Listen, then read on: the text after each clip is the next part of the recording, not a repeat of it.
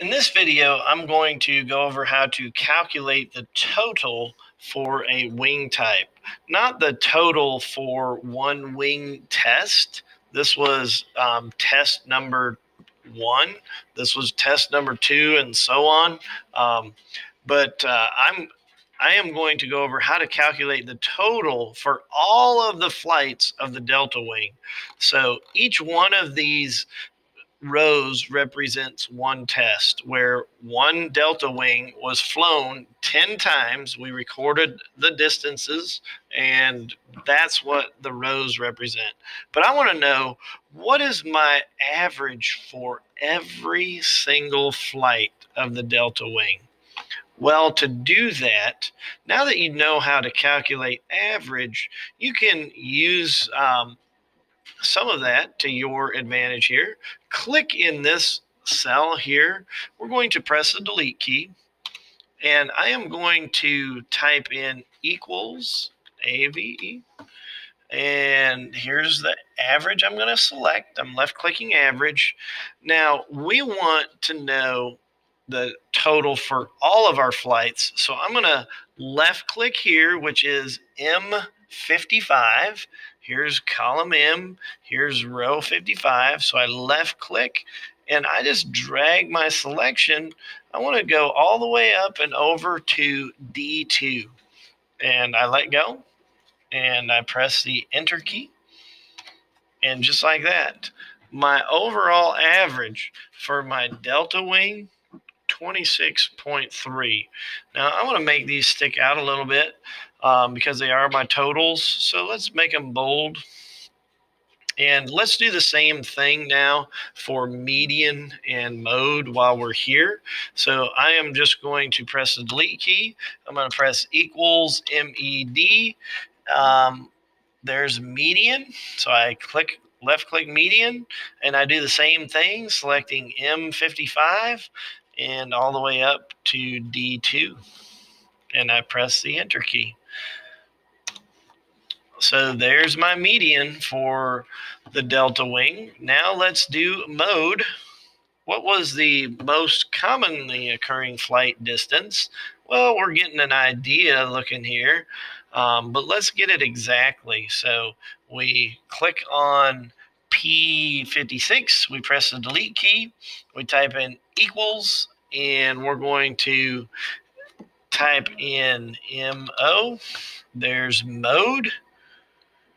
And I'm going to left click on M55, and I'm going to go to the first flight, which was D2, and let go of my click, and I press the enter key.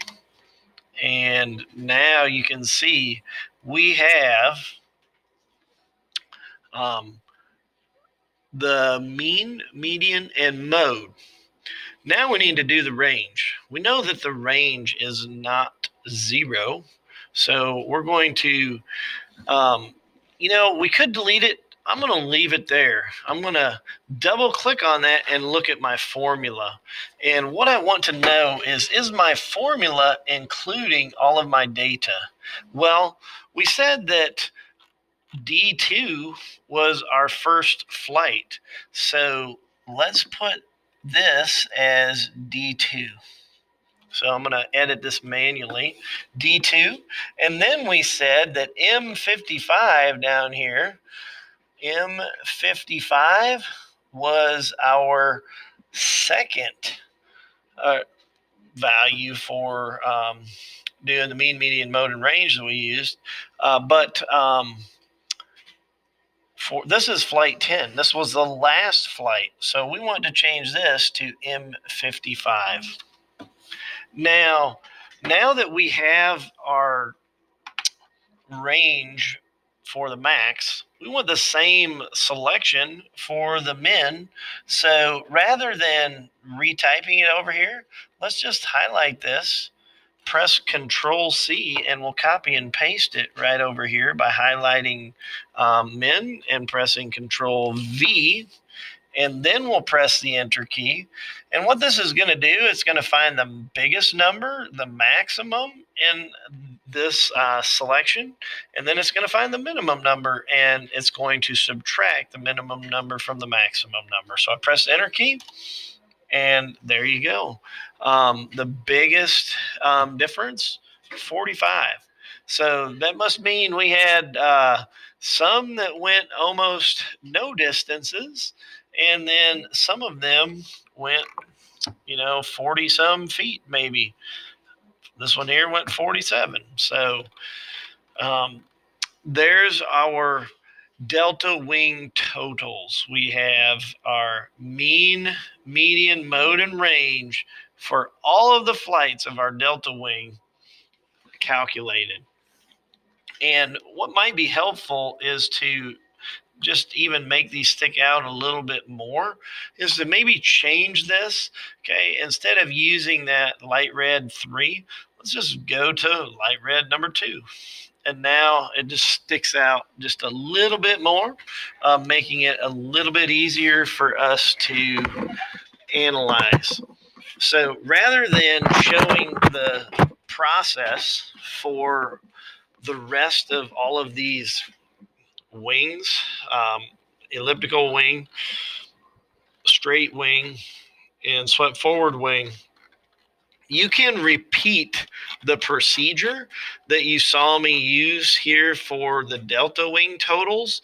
And the only thing you'll need to do is just change your values for range, especially, to make sure that you select, when you do elliptical wing, for example, you'll want to select D57 as your starting flight, and you'll want to select M110 as your last flight. So other than that, you should be able to finish up your totals for the elliptical wing and straight wing and the swept forward wing.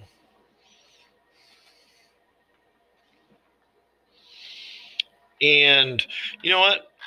I'm just going to go ahead and do those in this same video, but I'm going to do them pretty quickly for the sake of time.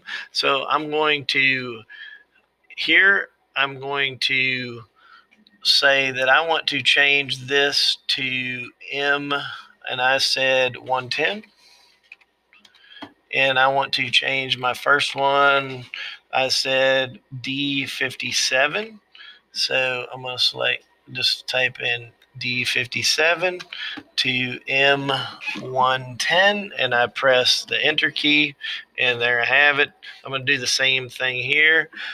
This is, you know what?